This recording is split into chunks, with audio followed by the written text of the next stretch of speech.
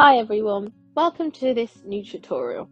Today we will talk about the different types of articles. If you already know the type of article you want to prepare, then you must go watch our video on 5 tips to publish your first article. Please find the link in the description. So let's go. In general, the type of article differs depending on the field. To illustrate this, let's open some submission systems.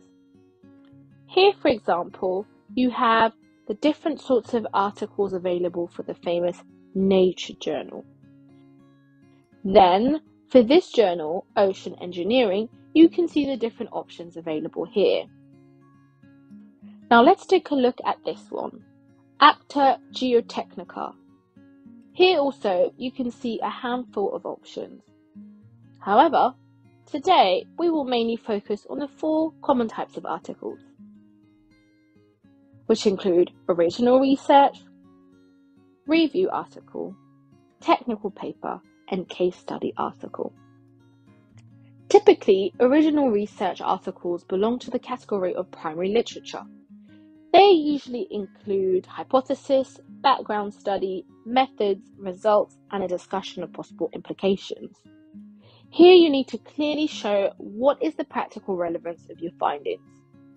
This type of articles is usually very long, with word limit ranging from 3,000 to 6,000 words. So it's clear that they require huge investment of time.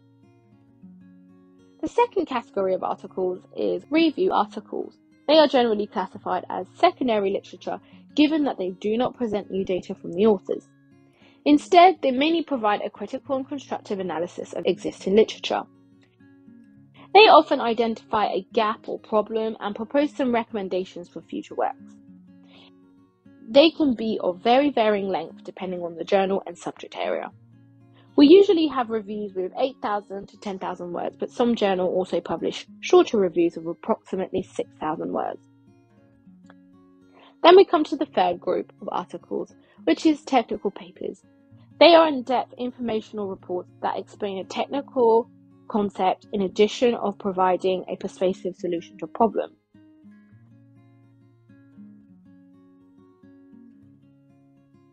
Lastly, we have the case study articles. They generally present the details of real cases from medical or engineering practice. You guys should keep in mind that a case study article typically reports cases that contribute significantly to the existing knowledge of a field. If you're wondering how to write these articles, don't worry. We've prepared a series of videos that will help you through this process. Just check out our next video and don't forget to subscribe. Thank you very much for watching, and we'll see you next time.